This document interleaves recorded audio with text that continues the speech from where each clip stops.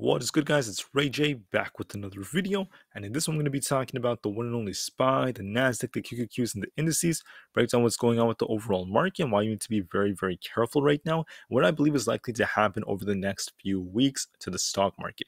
I believe the market's in a topping process, and I believe that very soon we're either going to see another pump from SPY to form its final top before this thing starts to cool off by next week, or we might end up seeing this thing just start cooling off from here and fail to get that last pump. But overall, I am leaning more towards the downside over the next couple of weeks. I do believe we could pump a little bit more before so, but I believe we're in a topping process. I'm going to break down some technical signals that are suggesting that by looking at the VIX, the SQQQ, and the Nasdaq, and many other indicators out there, and break down why I believe this is very likely to happen. But before I break anything down about why that is and what you should be watching for going forward, I do have to mention a couple of things before starting. Firstly, I'm not a financial planner. Make sure you take none of this as financial advice whatsoever. And also, if you guys can, please smash the like button if you want to see more videos like this. It not only benefits me, it benefits the entire community as a whole. And the last thing is, if you guys can, please check out the Moomoo link down below and in the description. If you sign up for Moomoo, the link down below, and deposit $100 into the account, you're guaranteed up to 10 free stocks, each worth up to $2,000. And the best part is any could be a free Tesla share. The offer ends in just a couple of weeks. Check it out before they run out. With that out of the way, let's get on with the video. So now let's break down what's happening with the market right now. The PPI report came out lower than expected, so that was pretty good for the markets. But initial jobless claims came out much higher than expected. But that's also technically good for the economy in a way, because for the short term, we want some pain so that the longer term will not be as detrimental, right? The Fed has to rug pull us for the short term. The Fed has to cause a recession for the short term. And when I say short term, I'm just talking about the next year or even just a few years, because the next decade will not be as bad because of it, right? We need to bring down inflation. There's all this stuff that has to be done for the not so long term before we start to see any growth or recovery. And it's necessary that the economy has these corrections. But anyways, so with all of this going on, the market has cooled off so far. I mean, the QQQ is still quite green, but the S&P 500 is a little bit in the red as of right now. We're very close to close. And for now, I want to break down tomorrow too. So for tomorrow, we have some Fed speakers. We have some exports and imports data coming out. We have some Michigan consumer sentiment data. That's going to be very important too. So make sure you're on the lookout for this and be very careful for the first 30 minutes of the day, because lots of data is coming out. Then we have some Fed speakers after the market closes, but the Fed speakers will be important. And besides that, the data is not as significant compared to the previous days. Waller, he came out and they ended up speaking about climate change and other things like that. Nothing was too crazy from the Fed so far. And as far as the data goes, for SPY for tomorrow, we have about a 1.6 put to call ratio, about 700,000 puts expiring and only 450,000 calls expiring. So right now, the odds are favoring right now there are more puts out there, so the market makers may try to squeeze them or even hold the market up, but I don't predict it's going to be anything extremely massive compared to what's about to come over the next few weeks. And I don't consider this the bigger move. I just see this as an opportunity. So let me break down what that opportunity is. I can't guarantee that the market will even get a massive short squeeze this time around. I am leaning more towards that the market could push up a little bit by the time we get to tomorrow because of the options, but I don't think it's going to be the bigger move, right? It is possible for us to pump just a little bit more, but we have a head and shoulders formation forming. In order for us to turn really bullish, okay, we have to break 417.62. I don't think that's going to happen. I am open to the possibility, but I don't think it's going to happen that way. I'm thinking that the market will likely make an attempt to try to push up a little bit more and then fail. Maybe try to fill this gap and complete the right shoulder, because we have a left shoulder ahead and maybe the right shoulder is forming. And then the bearish signals I have are going to lead to more downside for the markets by the time we get to next week and beyond as we approach June. I think SPY is going to get closer to these lows it made, this 403 area, if not even lower. And I think there's more downside to come as we approach the next few weeks. So that's going to be a much bigger move than simply trying to just catch a few dollars to the upside. And I believe that's very likely to happen. And I'm going to break down more reasons as to why that is. First off, on SPY, there's a bearish divergence that has developed right here, and the RSI is continuing to trend down. There's another bearish divergence that developed right here, so that tells me that as the market came down today, I mean, there's no guarantee it has to just play out immediately. This tells me that the market might start downtrending from here, or it could get one more push up and then start downtrending. But either way, the downtrend is likely coming by next week. It's likely going to start next week, and we have some time going forward. I want to warn you guys in advance about this, because if I start warning you guys like next week, the market's likely going to already start downtrending. So it's going to be too late. So that's what I'm seeing on SPY. I'm going to give you more reasons as to why I believe that. On the 1 hour time frame, there's not a whole lot going on. It's holding up okay so far. It became very choppy. It is a little bit red so far.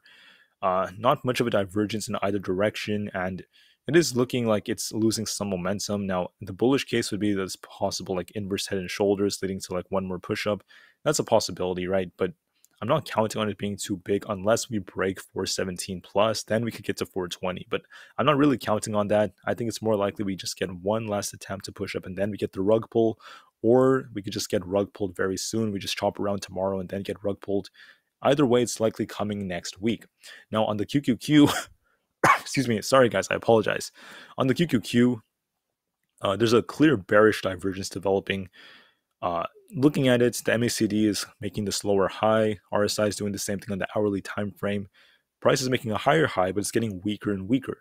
On top of that, when you zoom out, I think this looks better on the daily, but there's clearly a rising wedge on the QQQ.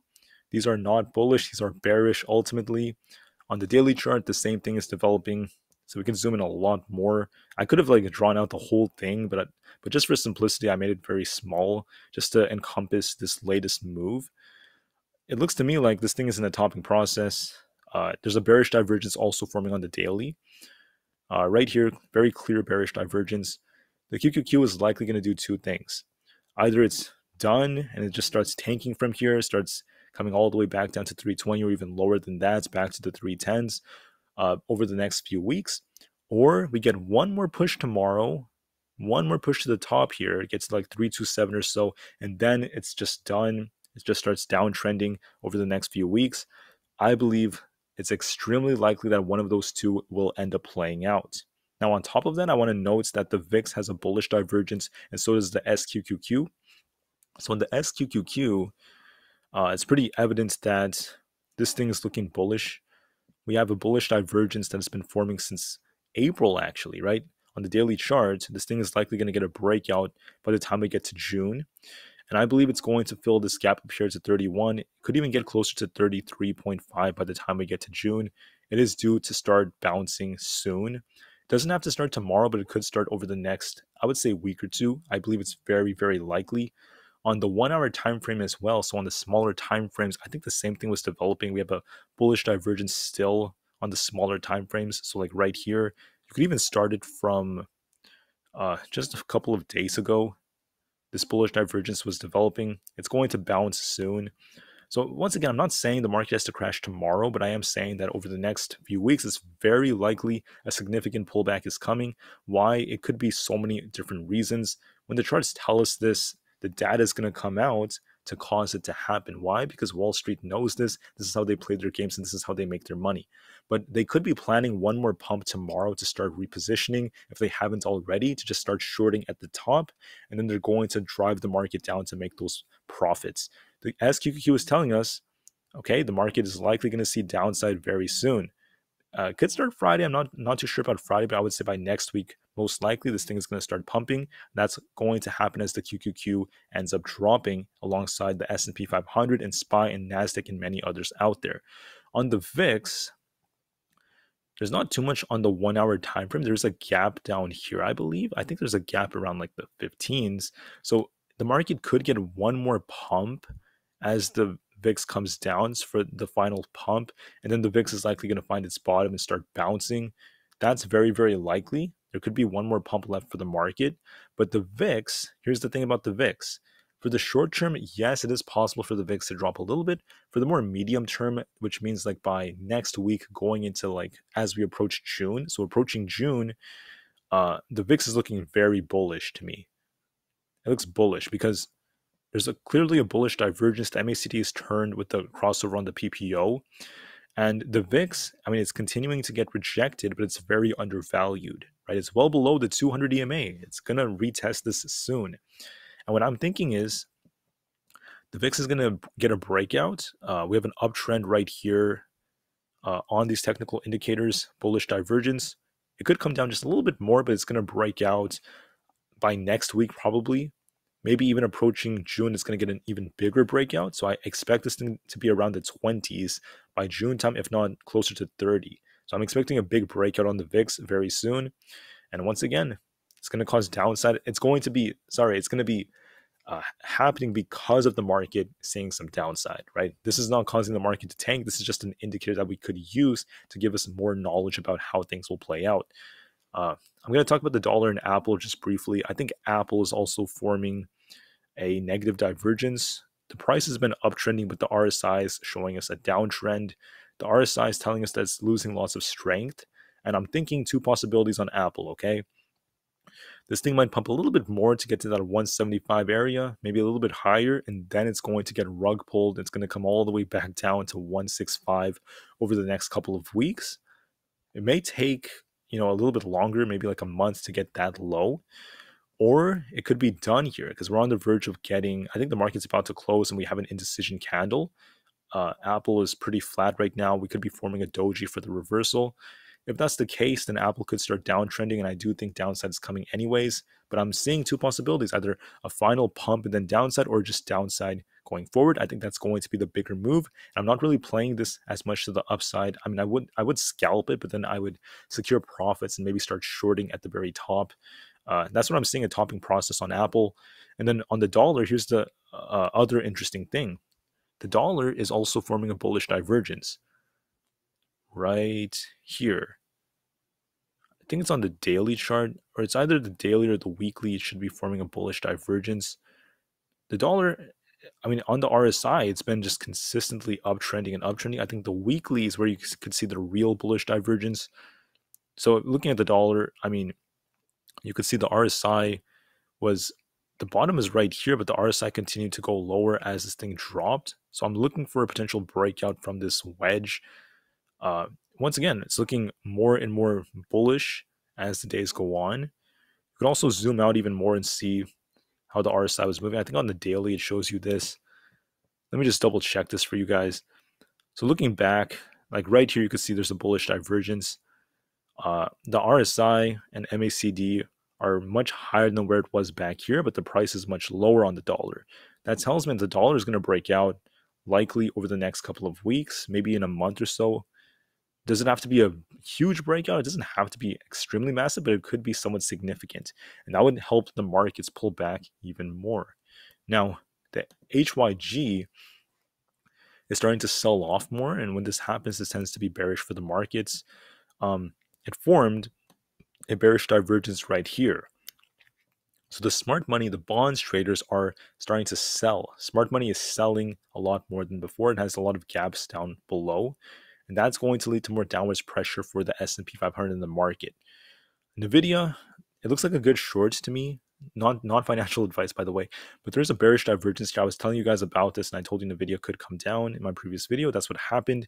It came down to my target of 285, and I told you if it broke that, it could get closer to 280. So far, it's doing what I expected. But the question is, how is it going to continue to move? I just don't know exactly the timing of these divergences. We could get one more pump for Nvda tomorrow, one more pump, and then it starts to sell off. Or if it doesn't get the pump, it could just sell off anyways from here. But the bigger move and the better move is going to be the downside. For Tesla, Tesla has some relative strength to it. I'm seeing signs that Tesla might try to pump a little bit more. It could try to get to 175 first before it does reject, but it was holding the 200 EMA quite nicely on the 1 hour time frame. So we could see Tesla actually try to make its way up to about almost 175 again. It could try one more attempt if the market tries to pump again, but then we're likely going to see Tesla come down and retest this and maybe even break below it if we end up seeing the bearish signals play out, which I believe they most likely will over the next few weeks.